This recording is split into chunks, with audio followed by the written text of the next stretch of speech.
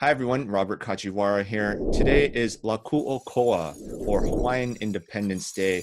So I thought I would ask our good friend Leon Siu, Minister of Foreign Affairs of the Hawaiian Kingdom, to come on and share a few words about what La Kūʻokoʻa is and why it's still important for Hawaiians to this day. Minister Siu, thanks so much for joining us again. Oh, aloha. Good to be here. Mahalo for inviting me. And on this auspicious day, this is one of the biggest holidays of the Hawaiian Kingdom.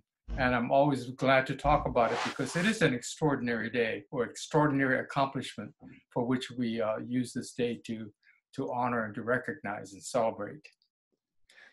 Yeah, so of course, on July 31st every year, Hawaiians celebrate La Hoʻihoʻi Ea. Right. And could you please explain the difference to people who might not be familiar with the two? What is the difference between the two?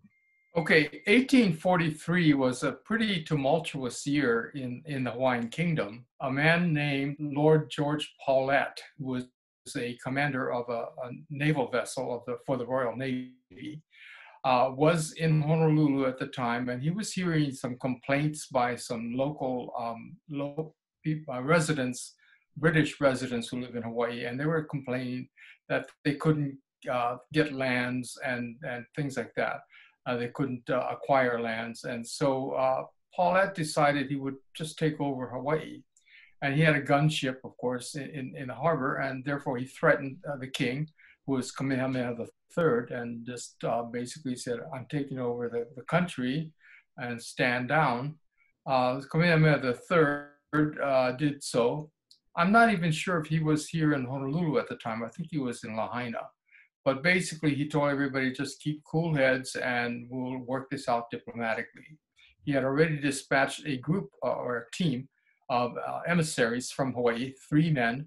He had dispatched them to go to the United States and then on to England and to Europe to negotiate with the powers that be at the time, particularly the United Kingdom and the Kingdom of France and the United States, to negotiate recognition of our sovereignty as a sovereign nation. So he had already dispatched that team a year earlier, and they were traveling at that time to Great Britain.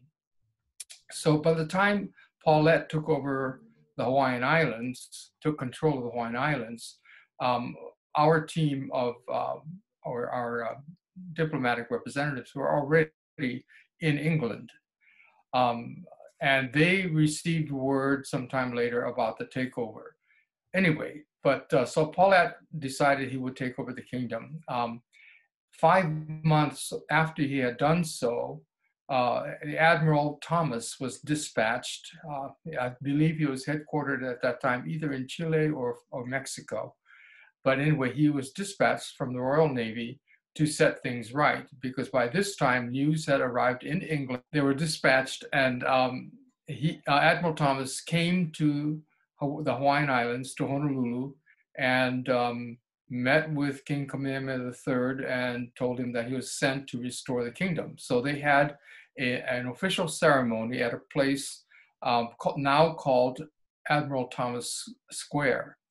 And that is in the middle of Honolulu. And so Admiral Thomas conducted a ceremony in which they lowered the British flag, which Paulet had erected.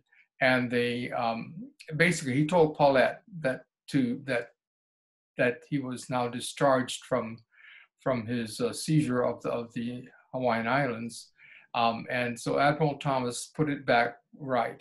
And so he declared that the Hawaiian Kingdom was still in continuity and in effect. They then retired.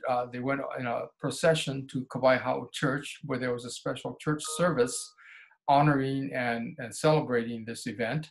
It was during that service that King Kamehameha III uttered the words, "Ua mau ke ea o ka aina I ka pono," which means the sovereignty of the land is perpetuated in righteousness. So therefore, all things were put back right again, and the celebration lasted for 10 days after that, of the restoration of the Hawaiian Kingdom. So La Hoʻihoʻi means restoration day. And so that's what it pertains to.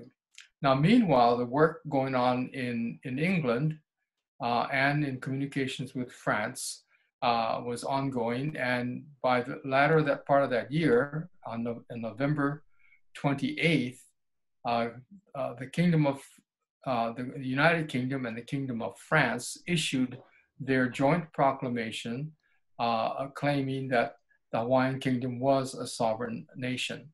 And so that recognition was significant because these were the two most powerful nations on the planet at the time. And they were also the ones that had actually validated the United States sovereignty a few years earlier. So this was these were the two countries that you needed to validate your sovereignty. So that's what happened. And so that day on November 28th became known as La Kūʻokoʻa, which means Independence Day.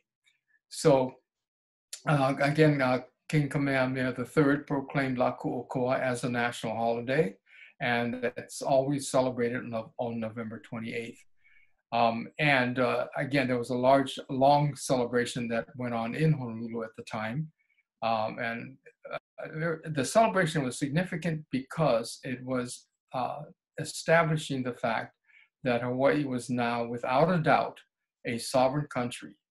The significance of that is that we were now treated and considered as equals to Great Britain and France and the other powers of the world who were mostly colonial powers at the time. So by being a part of that club, which is kind of loosely called the Family of Nations, and Hawaii was the first non-European or Eurocentric nation to become part of the Family of Nations. And therefore, we became part of that actually colonial club, which meant that Hawaii was no longer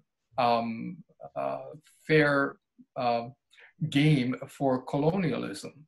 So Hawaii could not be colonized. And this is the reason that Kamehameha III had actually taken this step, was because he was seeing all the other nations in the Pacific being colonized by Great Britain and France and Germany and several other countries, taking up portions of different nations in the Pacific.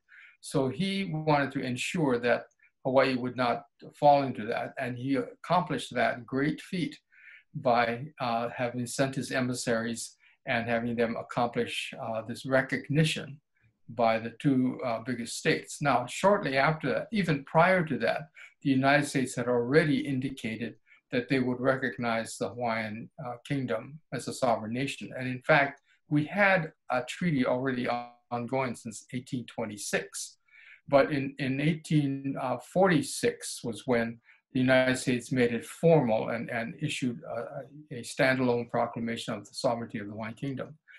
Now, after that initial recognition of our sovereignty, the Hawaiian Kingdom then started entering into treaty making with different countries around the world, particularly those that were considered the Family of Nations. So by the end of the 19th century, or 1890s, the Hawaiian Kingdom had over 40 treaties, either unilateral or multilateral treaties with 40 or more than 40 countries. And those treaties, as far as we can tell, are still in force today, even though those nations no longer want to formally recognize the treaties still exist. They were never abrogated. That is, they were never canceled. So as far as we know, they are still in existence today. And it gives us the basis for how we can communicate with other countries in the world, because we still are treaty partners, and technically we still are a sovereign independent state. Besides the 40 treaties, we had over 130 diplomatic outposts. That's either embassies or consulates around the world. This is by the end of the 19th century. So Hawaii was a very well represented nation in the family of nations. Our sovereignty, recognized back in 1843, formally recognized, has still not been extinguished or diminished, really. All that has happened with us is that we've sort of been put on the side for the time being.